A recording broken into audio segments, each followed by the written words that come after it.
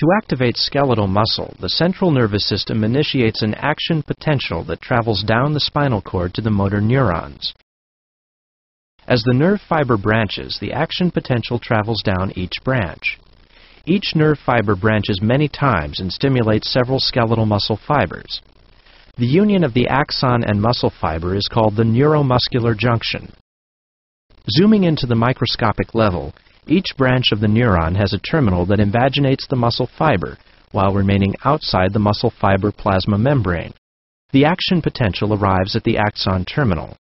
In the terminal, the action potential causes the release of acetylcholine from the synaptic vesicles into space between the axon terminal and the muscle fiber, called the synaptic cleft.